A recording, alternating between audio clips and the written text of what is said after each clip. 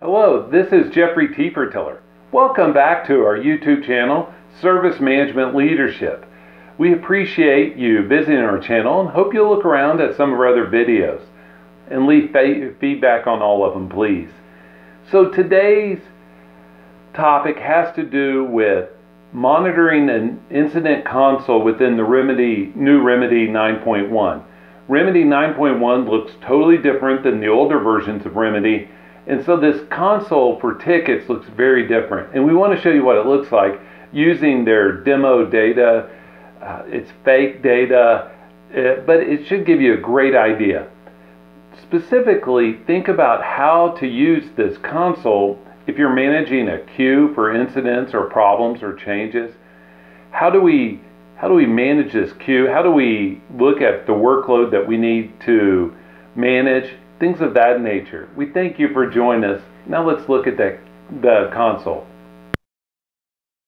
Well, let's look at how we can get to our ticket console.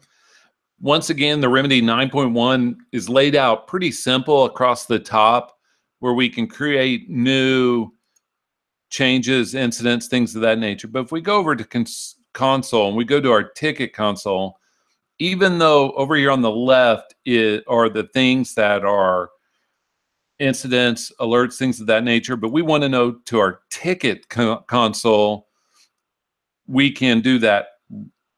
We can do that here. So let's look at this real quickly. So this is all the tickets or the tasks that have been assigned to us.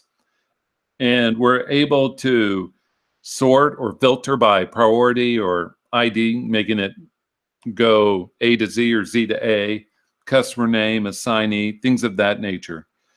But I wanted to show you this because we can look at our tasks and see these right here look just like the old Remedy, where you can, on the overview console, you could sort by my assigned tickets, all open incidents.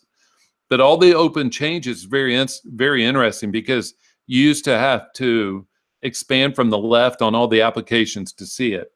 But also my groups assigned tickets, all of this is pretty interesting because you can see them all together. And if you're a small IT shop, it'd be nice to see the incidents and the changes either separate or combined, and that's great. And there's filters, we can save it as a preset, all that fun stuff. But I wanted to show you, how to look around on the new Remedy 9.1, and to remind you, this is demo data. This is for demonstration purpose only. It's fake data, and so it's just interesting for those of us to play around with. But I wanted you to be prepared on how to get the most out of your Remedy 9.1 with this short video. This is Jeffrey Tiefertiller. Thank you for joining us on our YouTube channel. Please like or share the video. Subscribe to our channel. Leave us feedback below. We'd love to hear from you. And we hope you have a great, great day. Bye.